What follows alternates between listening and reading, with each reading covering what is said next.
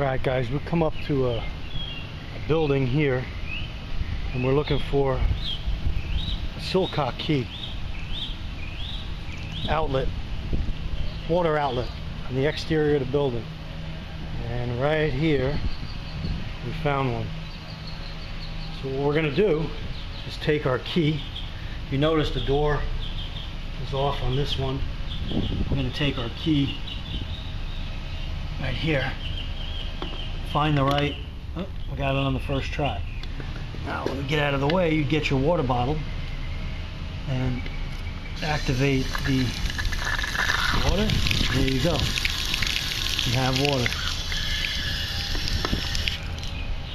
Shut it off, fill up your bottle, your bladder, and you're on your way.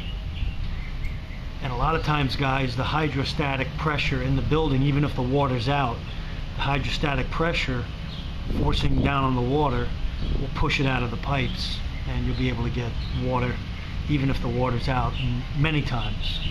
Okay, let's go try another one. All right, here's another one with the door shut.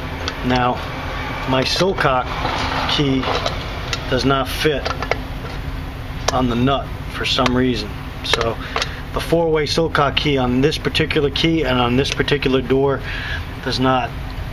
So my next step would be try by hand, and this one loosens by hand, and then I can access the door, and then I can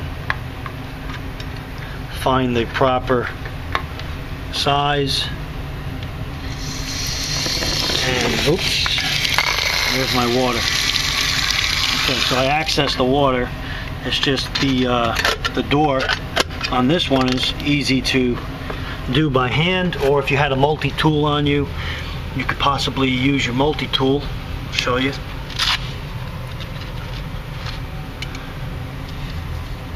It's your Leatherman.